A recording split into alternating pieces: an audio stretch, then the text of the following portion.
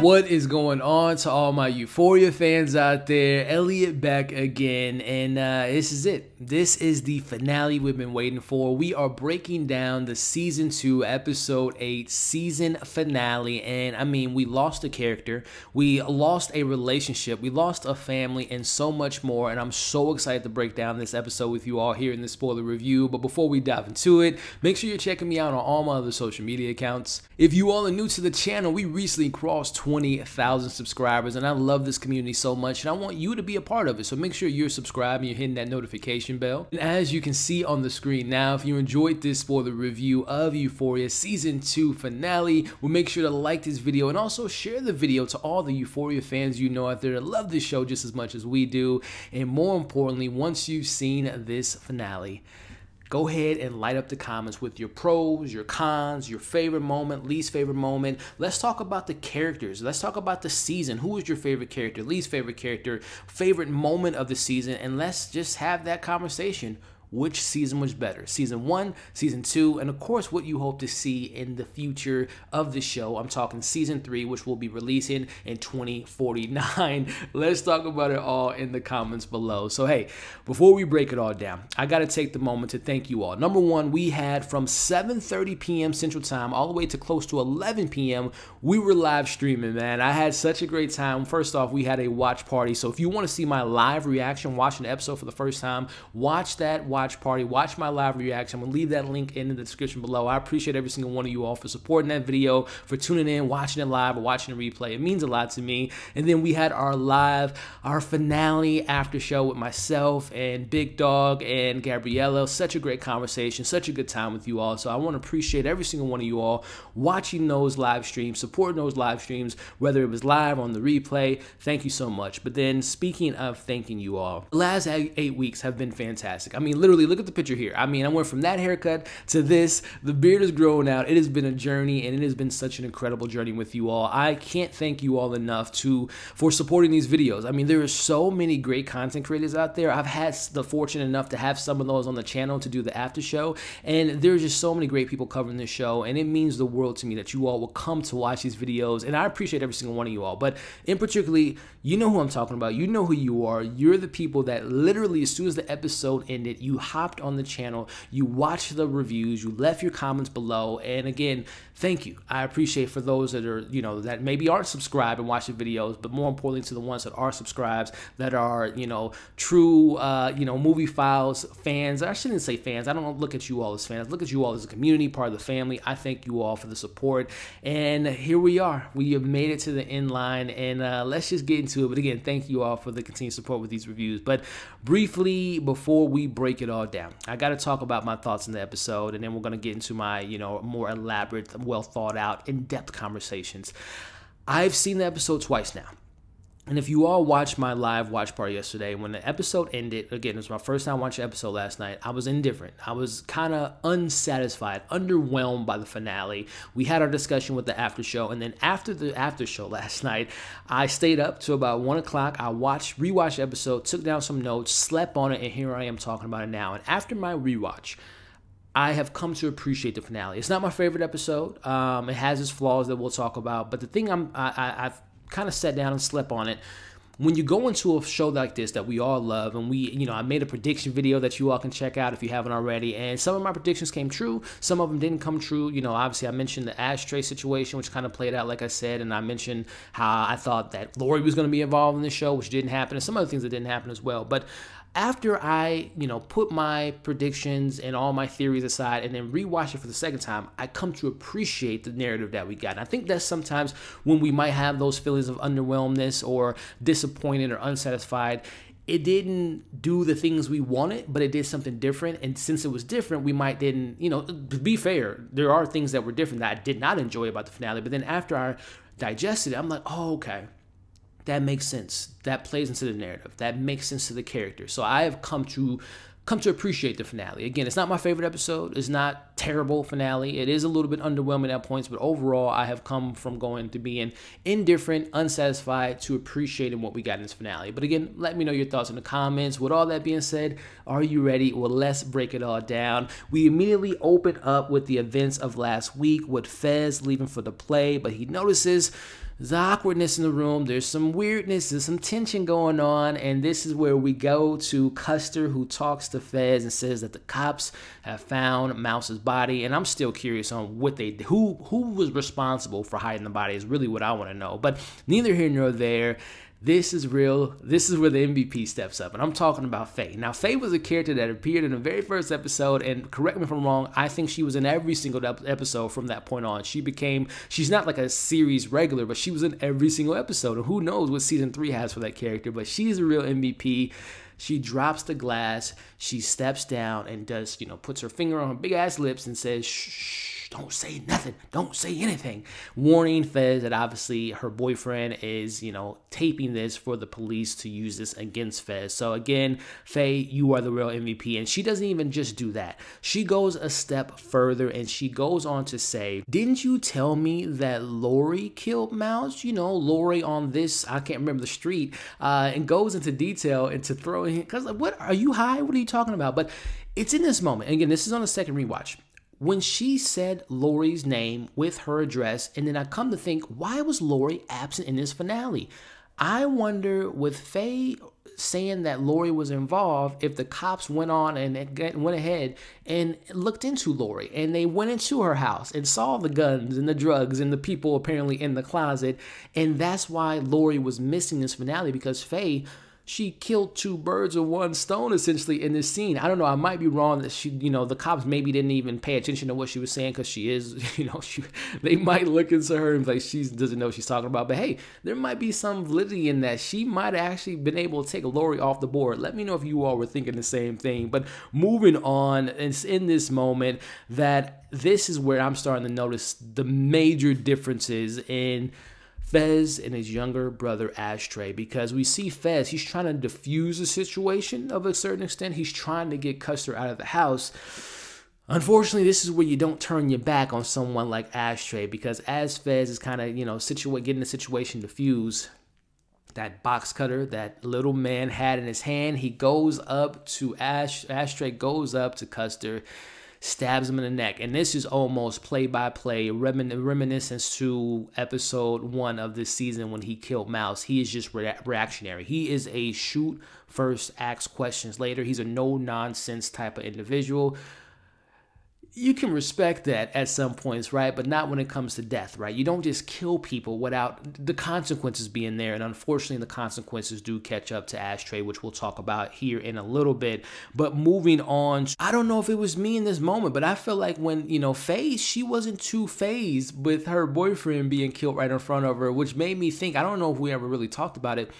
Do we assume that the Faye and Fez relationship was more just a friendship, appreciation, a respect for one another? More so, I'm talking about, I don't think Fez, he had no interest in Faye at all, but I'm referring to, did Faye have a little bit of romance towards him? Or was it just, like I said, you let me in your house, you're taking care of me, I appreciate you? Or was there some romance? Because again, when Custer died, it looked like she was shocked, obviously, because someone was just murdered in front of her, but she seemed like she just was like, all right, well, there's that relationship. But again, let me know, did Faye have a thing for Fez? Let me know your thoughts on that in the comments. But here is where we go into some moments that really kind of broke my heart as we cut to Fez and Lexi talking about their future. More specifically, what's Fez's plans? As he says that he would like to be a farmer with a family very similar to Little House on the Prairie. I love this conversation between these two characters. Meanwhile, we see Lexi wants to be a mom of 3, and she has a very particular plan for her life. More in particular, she wants to be a writer. And again, I love this conversation because they're talking about Fez's thoughts on social media, Instagram and Twitter and all the different things like that, and how he goes into, I want to discover someone. I don't want all the information just out on the table. I want to learn who you are, meet who you are, see your pros, see your cons. Lexi's like, okay, that makes sense. And she goes into how, their similarities and how they share a common interest. And it's in this moment, he's like, that's why I'm glad that we became friends, aren't you? And she's like, yeah, I so much, like whatever she said. It's just so cute to see them two together, kind of building this relationship, building that friendship, which if things would have worked out, Who knows if that would have become a little bit something more of a romance. I know some of you all, we don't know the exact age of Fez yet. I know season 1 when Nate called him out and said, what are you, a 19, 20-year-old high school dropout? But then again, I don't know if I read somewhere that they retconned that and they made him, 18, 19. I don't know. But regardless of the romantic relationship, I do like the friendship that they were developing. Let me know again how you all felt about that moment of them just sharing their future and how the future could maybe be together. And again, maybe they don't have to be romantic at the age of 19 or 17 with Lexi, but maybe as she gets 18 and he's 20, they can look into that future together, right? So I don't know. Let me know your thoughts on all of that. But as we go on, I want to pause here because this is time to check in with who I called Michael Myers last week, and you all called her Carrie. Well, let's call her Carrie Myers. She's breathing on the glass, and this is where, we say, by the way, when Rue was looking back at Cassie, it reminded me she probably saw a version of herself in Cassie to a certain extent, because I say that because go back to Rue in episode 5. She was running around the city crazy as hell like Cassie is at this point, but neither here nor there. I'm thinking at this moment, when Cassie takes her ass and walks down the aisle, I'm like, oh no, she ain't going. Okay, she's on the stage now. Okay, she's on the stage. This ain't real. I'm thinking this is a dream because I'm like, okay, there's no way Cassie's putting all her dirty laundry out there, especially considering that she's upset with her sister telling her business, and then you're going on stage telling more of your business. I'm like, no, this ain't real. This is a fantasy. This is reminiscence to the Maddie finding out from Cassie that she's in love with Nate, and we found out that was all a dream. Well, unfortunately for Cassie, but fortunate for us because this was a fantastic scene, it was not a dream, and Cassie is here to lay it all out for the audience to see, and it did not disappoint. This is the walk of shame, and this is a great opening, and this is the beginning of the finale. Again, let me know. This is the opening of the show, the first 5 minutes. Let me know how you feel about it because we're about to get into Cassie Howard letting it all out. So as we see, Cassie goes into her bag and into her emotions. She is on the scene talking about how Lexi, it is so hard to be in my shadow. You don't know what it's like to live life. You don't know what it's like to take risk. You don't know what it's like to love someone. Going in on her sister. And I'm just feeling so bad for Lexi because it's a tiny little bit of truth of what Cassie's saying, because like I mentioned last week, if someone did a play without me knowing and showing all these different scenes, these scenes that I didn't want no one to know about, these more intimate moments, sad moments, there's a little bit of like, okay, I understand where Cassie's coming from. At the same time, as Fez said to Lexi a couple weeks ago, sometimes it takes people to get their feelings hurt to really realize what their flaws are, which I think is the importance of this play, which we'll get into a little bit later. But a little bit of truth that Cassie was talking about to her sister at this moment. But more importantly, when I'm watching this episode 2 times now, I'm thinking to myself, where are the goddamn teachers? Why is no one stopping this girl from walking on stage? And more or less, Susie, who steps up a little bit later, but I'm like, why are the teachers not stepping up? I am to assume that there are no teachers at this school, right? They obviously allow kids to have these $1 million production plays, and they have these kids just doing whatever they want. They don't have to do homework. They don't have to do anything. This is not your average school. We have fully realized that. But either way, I guess at this point, the teachers, if there were teachers in that room, they're like, you know what? The kids are having sex on stage. You got kids, pretending to masturbate in the locker room scene. They're probably like, you know what? I'm washing my hands up. This is probably a part of the play. So F it. Let the show go on. But as we go on, we see Lexi begs her sister to stop, and Cassie, oh no, she ain't done. This is only the beginning of her rant. Susie finally gets on stage, and again, Susie, shout out to her. She takes the moment. She tries to diffuse the situation. Before that, she goes and calls Ethan on stage, which, by the way, Ethan, yes, you deserve all the awards, the Tony's awards, because you did your thing playing everyone in the season. Shout out to Ethan because he was given more in the play than he was in the entire season. But I love that moment with her and, Susie thanking him because he deserves those flowers. But she's not able to stop her older daughter from going off and going into her rant here. She goes into, I live life, I take risks, this, that, and the other. Again, she is just on cloud 10 going in on her sister. She wants to embrace the villain role, and she even goes ahead and she attacks the Cassie lookalike because, again, I don't remember Lexi. Was she at the carnival, the Shook Ones episode? Because how did she know that her sister did that on that Ferris wheel thing? Maybe because people got out and she put it out there. Or maybe Cassie told her sister and didn't think her sister was going to put it into play. But she is, again, she's upset. She pulls down her double. And again, she's fully embracing this villainous role. And here is a quote we have all been saying for weeks. Leave it to, I would say, her real sister. I'm talking about Maddie, Lexi's real sister. She has had enough of this nonsense, and she is there to protect her little sister. And she says, I think we all been saying this for weeks. Someone's got to put that bitch down. We see Maddie going on stage, handling her beef, and bear with me. I'm gonna be on my boxing stuff right here, being the ringside announcers. Let's do a play-by-play of this moment here. Maddie takes off her shoes. In comes Kat, random friend from season 1, wants Maddie to beat her ass. Cassie runs, makes a cut. In comes Maddie with a swift but effective right smack to the face. Cassie continues to run away for her life as Maddie grabs her, but gotta give it to Cassie on this one. She is quick and she gets away, but only to run into a Maddie pushing her against the wall, face right into the wall. Oh, that moment there was what we've been waiting for, right? I don't condone violence, ladies and gentlemen, but like my boy Fez said, sometimes it takes you getting hurt to realize how much of an a-hole you have been. And sometimes, again, we don't condone violence, but sometimes it takes those paws. It takes those hands being put on you to realize your flaws. Again, I love that moment.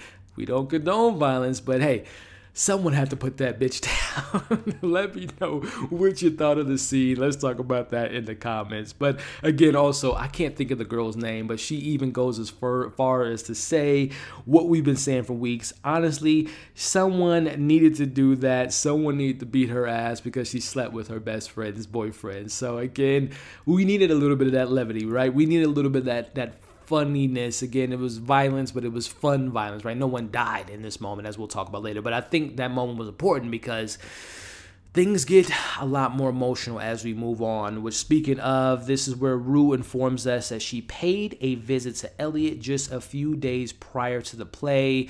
And I have some things I enjoyed about this scene, but I'm going to get to my issue with this episode and an issue with a character, as it seems as Rue is telling him that he might have accidentally saved her, and obviously telling Leslie what's going on, and she forgives him for doing so, but more importantly, she thanks him for saving her life. Now we get into, it seems like Elliot isn't giving up on drugs anytime soon, and we know that Rue hasn't spoken to Jules in a long time, and all that stuff is interesting. And then we go into, hey, I wrote a song about you. Do you mind if I play it? I'm going to say it right now. The song was beautiful. I know Dominic is an actual performer. I've never listened to his music, but after hearing that song, I'm like, okay, this dude has some really good vocals. You know, Labyrinth wrote this song, and it was a beautiful song. Don't get me wrong. I really appreciate it. But listen, I ain't gonna lie. That scene went on way too long. I have in my notes here. That scene was literally 3 minutes long of him singing that song. Beautiful song, beautiful lyrics. The lyrics are important too. I don't know if you all listened to the lyrics, but it was him essentially kind of going over his relationship with Rue and their, you know, how important it was for him to meet and all the different things like that. So there's a significance to the scene. I get that. But 3 minutes? I mean, come on, man. We got so much to check in on. There were so many unanswered questions that we'll get to. So again, I might be that one person that has a flaw with this scene, but I thought that scene went on way too long for my personal opinion. But it's more or less in this conversation, which, by the way, he says truth or dare, and she says truth, and he's like, oh, should we be friends, this, that, and the other. I'm thinking he's going to tell her what happened with Jules. He did not do that at all, which brings me to the character Elliot. Dominic, he seems to be, this is my first time being exposed to him. I have no issues with anyone in this show in regards to their performance. My issue goes to the Sam Levinson, the creator, the writer of these characters. I don't know why Elliot was in this season. I mentioned in my season 1 review that Calvin Harrison Jr., I assumed was going to play the Elliot character. Unfortunately, he wasn't, he decided to not do the role.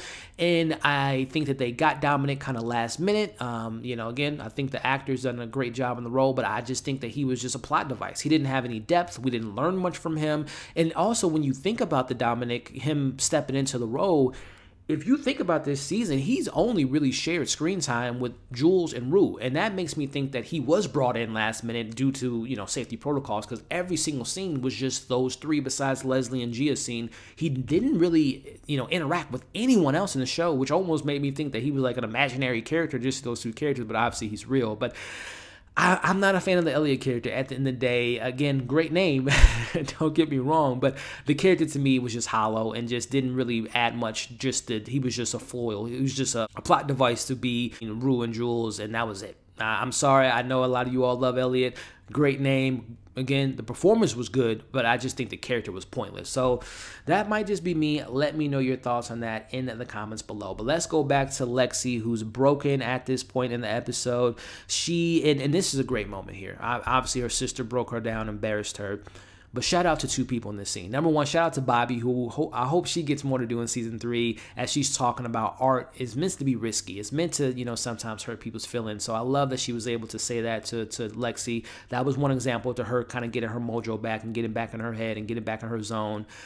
But then this moment here, we see Rue's in the crowd, and she just kind of says, Lexi, Lexi, and it gets the crowd going, and it gives Lexi the fuel she needs to continue to go on with the play. But going back to how important that scene was for Rue to do that, Rue hasn't been a good friend to Lexi for a very long time, and Lexi has been there for Rue for a very long time, dating back to when her father died, even probably dating back to that, and obviously we know what she did in season 1. Lexi has always been there for Rue.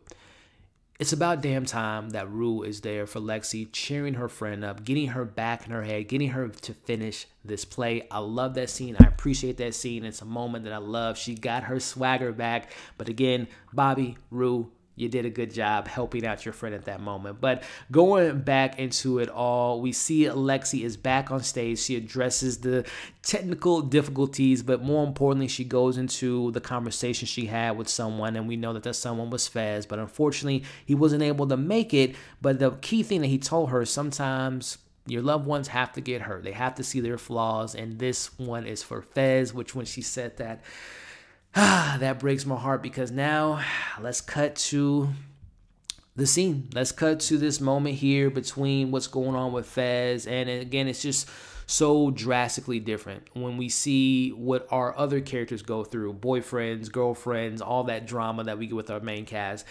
Contrast that to what Fez got going on. This man is fighting for life or death. It just kind of shows you how different of a lifestyle he lives compared to our main cast. But getting into it here, Fez slaps Ashtray he gives him the plan. Fez wants to take the fall. He wants to take full responsibility. And again, you talk about moments that just broke my heart when he puts his head on his head and says, I love you, brother. Oh, man, I'm like, dude, they doing it. They doing it. They go ahead and it's going to break my heart right here on, the finale here. As we go on, it's in this moment that Fez couldn't do what I think he should have did, which is completely knock out Ashtray, because unfortunately Ashtray takes it upon himself. He doesn't listen to anything his brother says. He goes into the laundry room, gets the ammo as Faye sees that the cops are going to go in the house. He gets all the ammo stuff.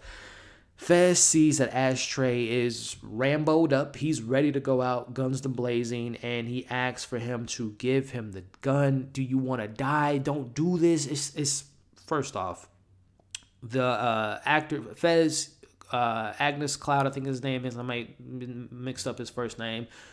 What an incredible job. He's been great. He's one of my favorite characters in the show, but this performance here was just top notch in my opinion. He's just begging and pleading for him to give him the gun. Don't do this. Ashtray, listen to me. Don't do this. At this point, the police are getting ready to break in the door as Ashtray hits Fez in the head with a shotgun. The police make their way into the home. We're going to go back to that scene because we're going to break down that moment that broke my heart, but let's check in with the Jacobs family. At this point, Nate, a loaded gun in hand, he arrives to his father's construction site, and it's so interesting to parallel these scenes that are going on at the same time. We see that Fez is trying to protect his little brother. We see that his little brother is trying to protect him. Parallel that to a family, a blood family, because we know Fez and Ashtray, they're not blood brothers, but we see a father and son. The fathers ruin the son's life, and now the son's about to ruin his father's life. And juxtapose, okay, knowing that Nate, he left the play and immediately went to his father.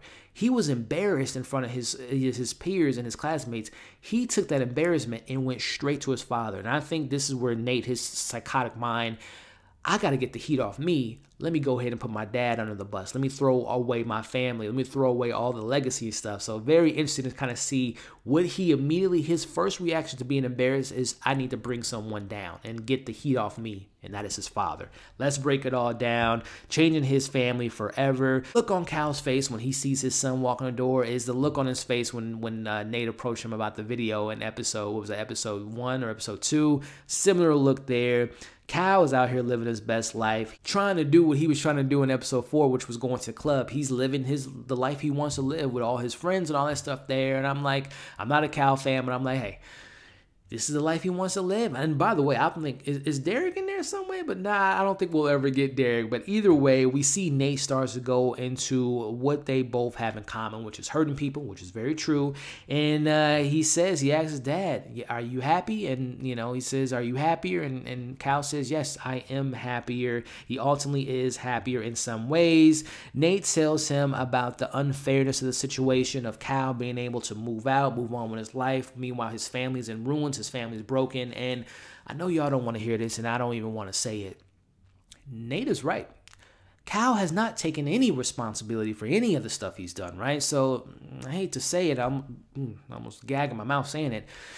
Nate's right in this moment. He's speaking some truth right now, ladies and gentlemen. His Cal's responsibility is non-existent, and is as I mentioned during the scene with his mom last week, he goes into what went wrong with Nate. And like I said, that I've always thought that when he found his dad's tapes, that's when he changed. That's when his whole life kind of changed right in front of him. And going back to that nightmare scene, some of us were speculating, did Cal molest his son? Did he do something to Nate?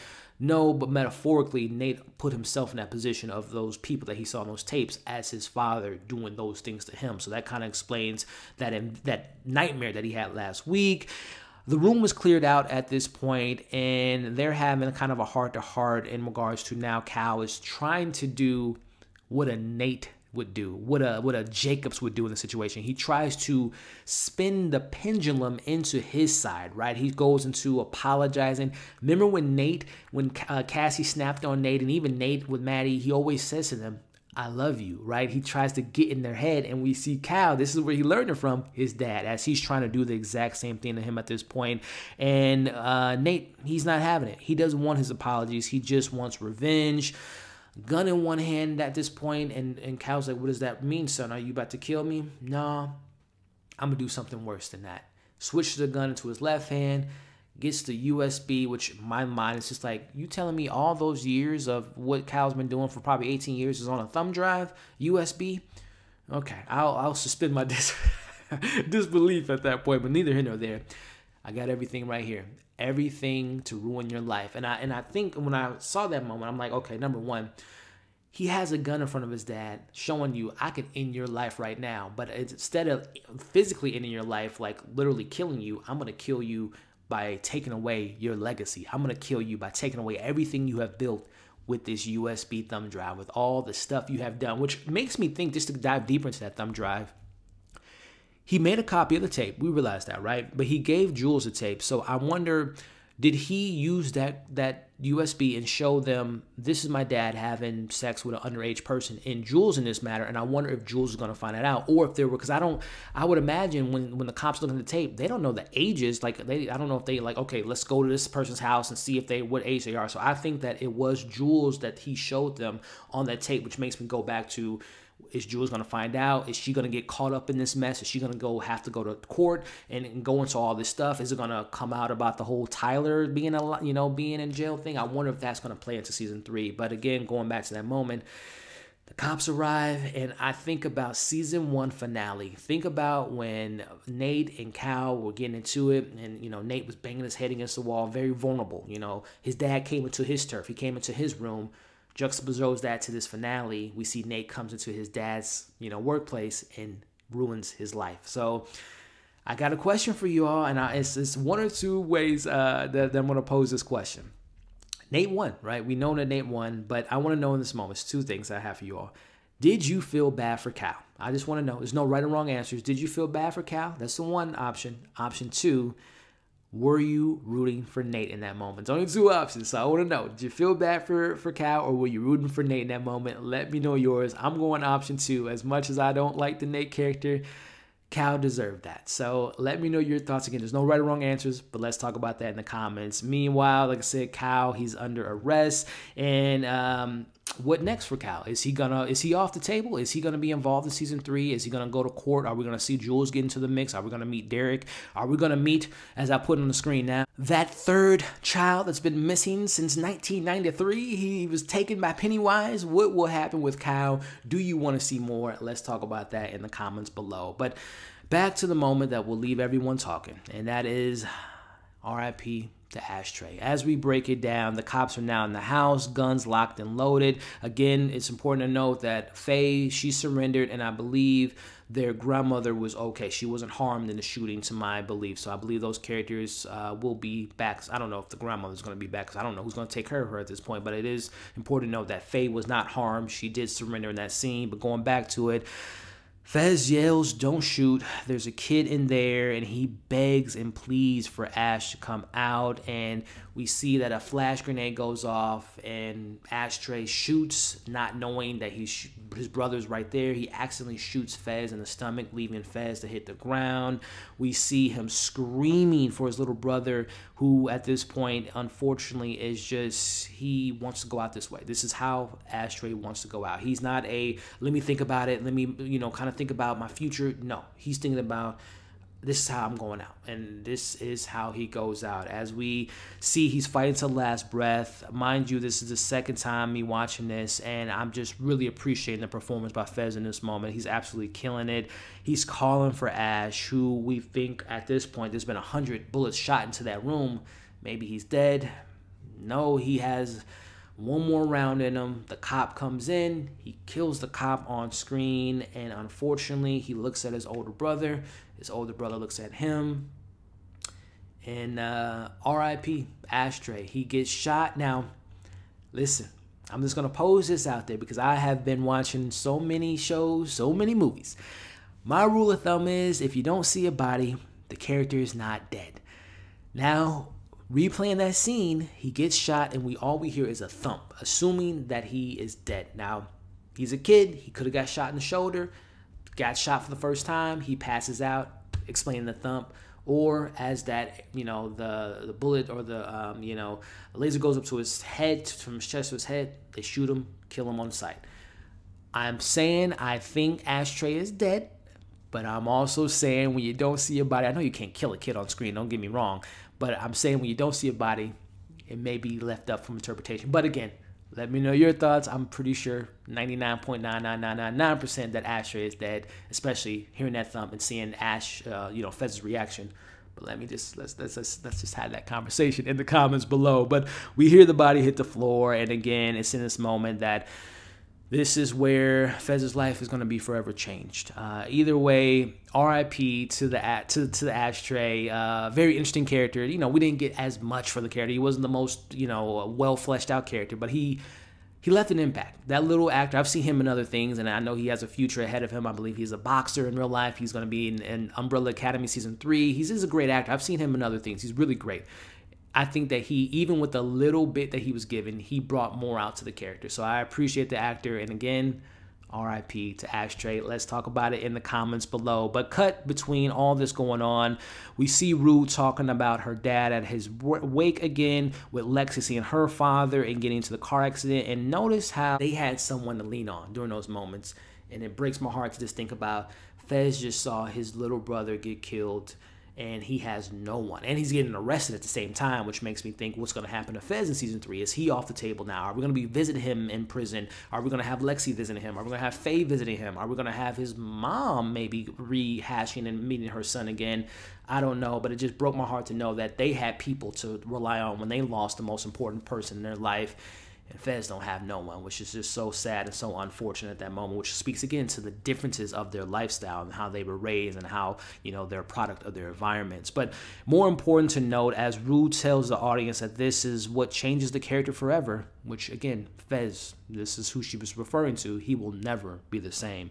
Moving on, I love this scene so much by the way that Lexi saw both her dad and her best friend in the hospital, which again to me speaks so much to Lexi never wants to give up on Rue because she feels like her father gave up on her, so she doesn't want to do that to Rue. So I love that kind of connection that she always has with Rue.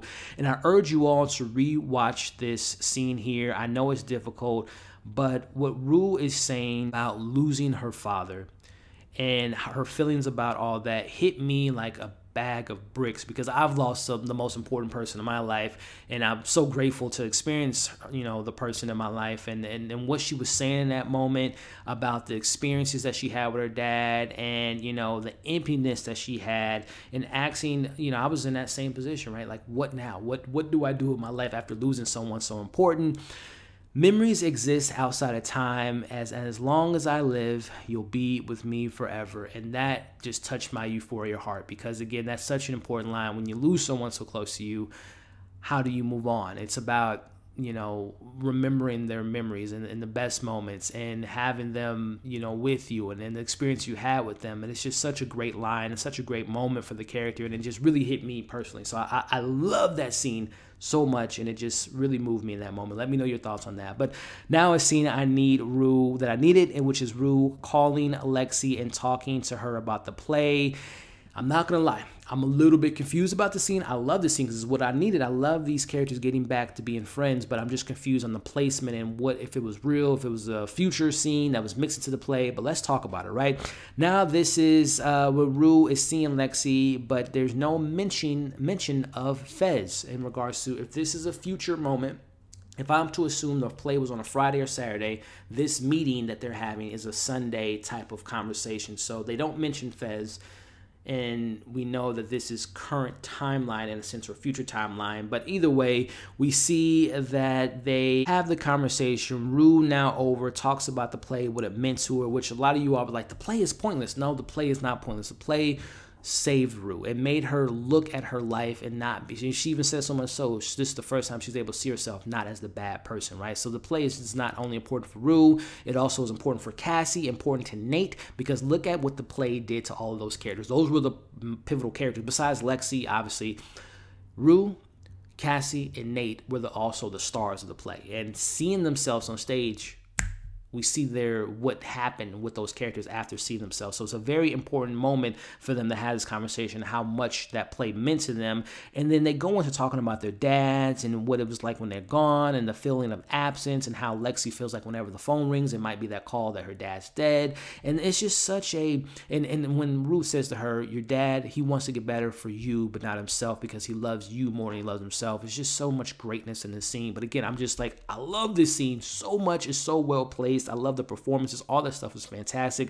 Again, the play saved Rue and had that perspective. But then I'm thinking to myself, okay, this scene is in the play. So is this Lexi imagining this scene happening? Is this because obviously she can't predict the future. I think it's a mixture of both. Like, again, I think she wanted Rue to say all this stuff. And again, it's like it's not a real moment because it didn't actually happen, but it's a moment that Lexi wanted to happen. So again, I loved it, but I'm just like, is this in the future? Is this in the past? Is this just made up? I think it's a mixture of all those things. But again, let me know, because the most important thing is, let me know what you all thought about the scene with the placement, and how it all played out. But again, this is the end. Either way, this is the end of Our Life, the most expensive play in school history. This puts the school in a debt that they've never seen before, and I think the school is going to be closing after this production. But again, Lexi, the play was fantastic. But back to Maddie, who, by the way, not a scratch, not a nail broken, not a cut on the face, but a little cut on the foot with the Coca-Cola putting the swelling down. Again, Maddie is a GOAT, in my opinion. And looking at Cassie, juxtapose that to Cassie, who looks like how she's been acting this season, which is an absolute mess. Maddie tells her that this is only the beginning. And I'm taking that scene as, I am done with Nate Jacobs. If you want them, you can go have them. Best of luck. But also, I think there's a little bit of like, this is only the beginning, Cassie. I hate you right now, but I'm warning you, leave him be. And I might be wrong after that second rewatch. I think not only that Maddie is done with Nate, I think that Cassie, if you look at her face, I think she's starting to put the pieces together. Damn, she might be right. I need to snap out of this and leave Nate Jacobs alone. I hope that's the case. I might be wrong. Let me know your thoughts, how you interpreted that scene. Cut to the scene that I think should have replaced the whole 3-minute concert that we got from Elliot, but we get the scene between Rue and Jules having the conversation that I think was much needed. We see Jules tells her, I'm sorry, I love you, I miss you. All Rue has to say in that moment is nothing. She kisses her on the forehead and walks away. I love that scene because in that moment to me, Rue chose herself to love herself and not put anyone in front of her. That is so important for that character. It's a big moment of just in life in general. If you can't love anyone if you don't love yourself. So she picked herself. And then I think about season 1 finale. Who left Rue at the train station? It was Jules. And what happened? Rue went to the bottom. She went to her lowest point, got back in drugs, which brings me to this question. Will that happen to Jules? Will now with Rue leaving her, and there was no harmful, nothing mean about what she did. There was no resentment, no hate. It was just, I'm choosing myself right now. But I wonder how Jules is going to react to that. Will that, I hate to say it, but will she go to her lowest point, which I think her lowest point is resurfacing her feelings for Tyler, a.k.a. Nate. Will that be a plot for season 3? Let me know your thoughts on all of that in the comments below. We end with Rue telling us that she wants to believe that Jules was her first love. At least that's what she wants to tell herself. And we hear, and I think it's in this moment, that Rue and Jules are officially over. And Rue chooses her to love herself, as Rue is gonna, she says to us, she stay clean for the rest of the school year, which means that this is a time jump. I don't know when she's saying this. I don't know how far into the future she's saying this. That's season 3 to explore that, but we see that she is going to stay clean, and she thinks that what motivates her, I love that Ali told her this, is the idea to being a good person, what motivates her to stay clean. And we end with her walking out into the sunset per se. Let me know in the comments. When she was walking outside, I thought that Lori was going to come up and scoop her up, or her goons were to scoop her up, and it was going to end on that note, but no. Again, she's speaking from the future. It seems like Lori, again, did Faye get Lori off the table? Is Lori going to still get her money? We'll see for season 3, but she is going to try to stay clean for herself, but also for the idea of being the best person she can be. I love that moment for Rue. I really enjoy how they wrap it up, even though I thought she was going to get kidnapped, which I'm glad she didn't, because that would have been pretty dark. But yeah, and then we end the episode with the incredible vocals from Zendaya and the incredible song by Labyrinth. What a beautiful song. And, you know, they teased this months ago. So it was a beautiful song, and I've actually downloaded it. It's a really great song. So there you have it. The end of season 2 of Euphoria. And this is, man, I did not expect this to be this long. But let's wrap up some things. Overall thoughts of finale. Again, I was initially unsatisfied, felt a little bit underwhelmed. Rewatching it, I come to appreciate it more. The main thing that stood out to me was Elliot, kind of a waste of a character, just used as a plot device. I hope we learn more about the character, explore the character more. I hope he interacts with other characters in season 3. But that scene with him and Rue just went on way too long for me, in my personal opinion. As far as just kind of, and also as far as the pros go, Rue, her loving herself. Cassie maybe realizing she needs to leave Nate alone, as well as Maddie. I hate to say it, Nate doing what he did to his dad was a great thing for the character. And again, we'll see what happens with the Jacobs family. Who's going to support the family now? Because I don't think Marshall's working, nor do I think any of that people in that house is working. And, you know, all that stuff was fantastic. Again, the cinematography, the acting, all that stuff was incredible. So, again, I had my issues, but I overall enjoyed it for what it was. Season 2 overall cons. I've said it for weeks. Kat, I don't have to reiterate it. Kat, underwhelming character this season. It's not due to the actors. It's due to the writing, unfortunately. Jules' plot and Elliot, I mentioned. I thought Elliot was kind of a wasted character, but Jules just kind of a confusing arc and not much to do this season, which brings me to my biggest con this season, which is also my biggest positive. Sam Levinson, he's a fantastic writer. He knows these characters, but I think, unfortunately, his story this season, it wasn't fluid, it wasn't as cohesive, and it was a bit messy. So, again, he is the, you know, the writer, creator, director, editor, all that stuff. He's fantastic at that, right? I mean, the production, obviously, is fantastic. The score is fantastic. The acting, the hair, the makeup, all that stuff is fire. The writing wasn't as strong as season 1, which brings me to my final point. Which season do I think was better? Now, to be fair, I've lived with season 1 a lot longer. I've seen it 3 times. I've only watched season 2 once. But I think at the end of the day, Season 1 was a much more cohesive story, more fleshed out characters. Also, it has the benefit of being finding the show for the first time, discovering the show for the first time. So I personally think Season 1 is better than Season 2. But I'm gonna go ahead and just say again, I wanna as far as other characters in Season 2, I'm indifferent about Nate and Cal in the Jacobs family overall, but I do want to highlight Zendaya. You're going to get your Emmy yet again. Sydney Sweeney was fantastic this season. Lexi, Maud, you're incredible. I can't believe that's the same little girl. When I saw her growing up in the Judd Apatow, her dad, in those movies, to see her now, she was fantastic. Ali, Koma D'Amico, fantastic always. A little bit more of Leslie and Gia. I appreciate that. Maddie, she continues to be a GOAT. And like I said, all the acting is just fantastic. So those are kind of my highlights. And again, I prefer Season 1 over 2. And I'm going to tease it now. I'm not going to give my thoughts about Season 3 right now because I'm going to maybe make a special video for you all, giving you all just kind of everything we know about Season 3 so far and what I hope to see for a Season 3 coming out in 2039. So there you have it.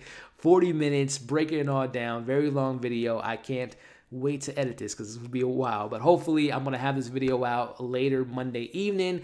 If you all didn't mind, support your boy by liking the video, sharing it, and of course leaving your thoughts in the comments. Again, I thank you for watching the after shows, watching these reviews. This ain't the last of my reviews. I cover a lot of other shows. By the time this video is out, I'm going to have my Batman spoiler-free review, so check that out. Of course, I'm watching other shows like Raised by Wolves, Servant. We have a couple other shows coming this month, Moon Knight, Atlanta Season 3, so keep an eye out for all that content. But again, from me to you, I appreciate you. I hope you enjoyed these reviews. Hope you enjoyed the content. I got a couple more videos lined up for Euphoria, but before we get there, again, I thank you. Hope you're staying safe. As you all can see on the screen now, subscribe to the channel, come and join the community, check out my other content, and we'll catch you on the next video.